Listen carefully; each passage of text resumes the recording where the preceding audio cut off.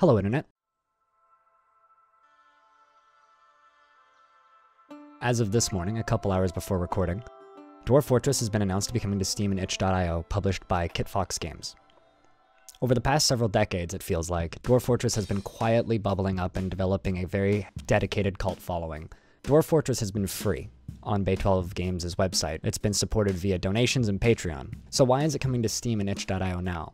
Well, due to the uncertain nature of Patreon, Bay12 Games has decided to partner with Kitfox Games, longtime friends in the industry, to publish the game on Steam. Some of the creators' close family members have developed some serious health issues over the past 6 months, and money to support them is tight.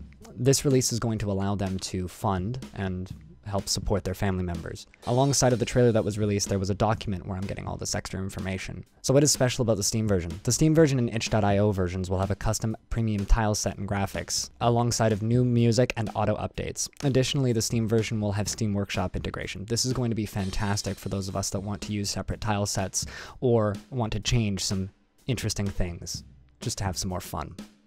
Will the game still be free? The game will still be free on Bay12 Games' website, alongside of all of the original community features. The forums, Twitter, etc. will still all be available.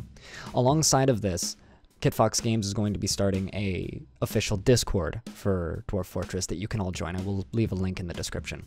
So nobody's bought or sold anything. Bay12 Games still owns all of the rights to Dwarf Fortress and all of the branding and opportunities.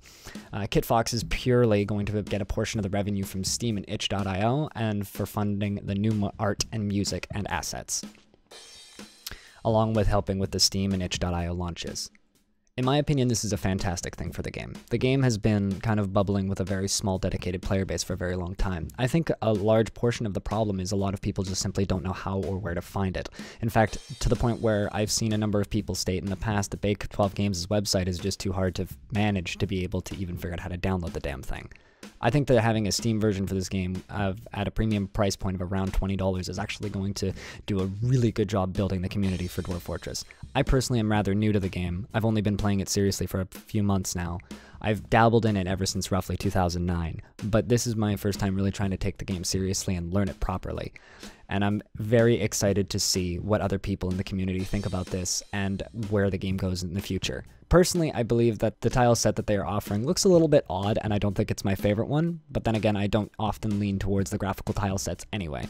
I tend to kind of try and find a tile set that looks a little bit more vanilla. Shoutouts to Krug Smash. Your tile set's amazing. If you like the sound of my voice, you can follow my Twitch streams over on twitch.tv/blindIRL. You can also find me at stupidskull.com. You're absolutely fantastic, and thank you very much for watching this short video.